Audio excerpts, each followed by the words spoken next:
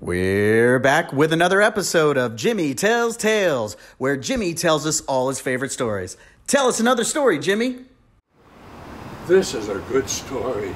It goes back to when I was just in kindergarten. The teacher had all of us students outline our hand on a piece of paper, and then she gave all those sheets of paper to a man called Magical Mighty Mike. Magical Mighty Mike was the manager of the magnificent Mouse Milk Company, and he worked for the Queen of England. Yes. And what he did, he picked the smallest hand in the group, which was my hand, and he made me a mouse milker. Now let me tell you how he did it. He took me down the street, and on the side of a building, which nobody noticed, way down along the sidewalk, was a little tiny door.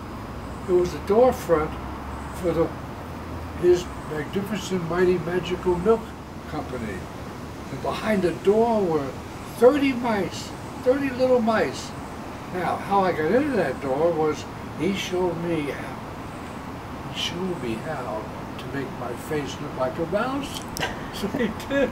So when I knocked on the door, and they looked out, they saw a mouse.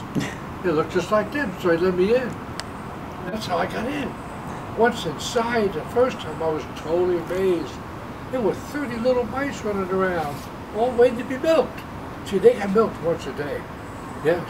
And he gave me a little tiny stool. Now, thank goodness, when he made my face look like a mouse, I became small, because when I was big, I could have sat on the little tiny stool. It would have been very uncomfortable. So, I'd sit on my stool, and I'd milk my 30 mice. Then I'd put them in a little container, and I'd homogenize it, just like the milk you drink at home. Very healthy. And I'd put in a little bottle, and then it would go to England, for the Queen of England, for her special mouse milk parties. She had special friends there. They had little demi-tasse cups, little tiny saucers that went on, and little tiny petit fours. Petit fours are little tiny snacks you eat for the Queen of England. It was amazing, this job. And it went on for the whole year when I was a kindergarten. Pretty soon, though, I got a little too big. So even though my mouse face was on, they realized, we can't let him in here. And I lost my job. But I want to tell you this, towards the end, though, I got to deliver the milk. That was the best part. I went to England, I met the Queen of England with my little jugs of mouse milk. How's that?